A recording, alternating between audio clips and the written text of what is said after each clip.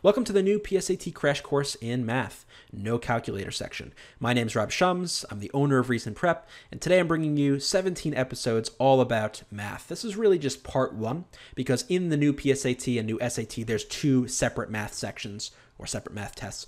In one of the tests, one of the sections, you can't use your calculator, and that's the one we're going to be talking about in these videos.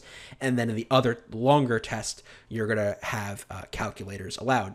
So these 17 episodes over the 17 questions are going to cover various approaches in terms of content, things you need to know for the test, but also traps to avoid, strategies to tackle the questions more effectively, a whole host of stuff. And you can see right here, just in this part of the video, the episode titles, hinting at some of the topics we'll cover. If you want to see this episode listing, just click the link in the description below. You can go to my website and you'll see the whole list of the episodes. So some information about this section. The no calculator section is 17 questions on the new PSAT with 25 minutes allotted to you to do those questions. As I've suggested or said already, there's no calculator allowed for this section. So you have to do everything by hand if you're going to do any computation. So that sometimes can be a little bit tricky, but as we'll see in these episodes, it doesn't really come up that much actually. Maybe occasionally we got to do a little bit of math by hand, but it's not actually too bad. The series here is organized into 17 episodes, as you saw.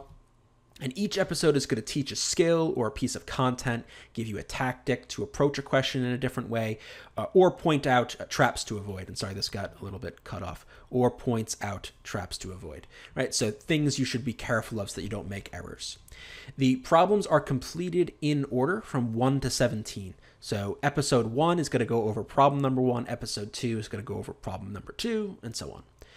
One thing I've noticed, I've mentioned this in all the videos so far, complete the entire test, all sections, reading, writing, and both math, on your own first and do it timed before you watch any of the videos. And then once you've done that, then go ahead and watch every single video, even for problems that you got right.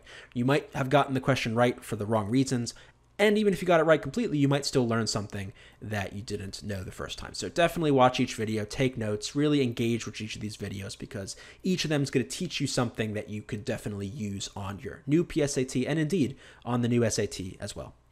If you haven't done the test or if you need it, you can get the test, the new PSAT test, in the description below. So there'll be a link there that you can click to go to my website to get that test. All right, let's move to the first episode, which is about algebra and using your units effectively. To learn more about Reason Prep's SAT, SAT subject test, and ACT video courses, go to reasonprep.com/enroll, and you can find the link in the description below the video.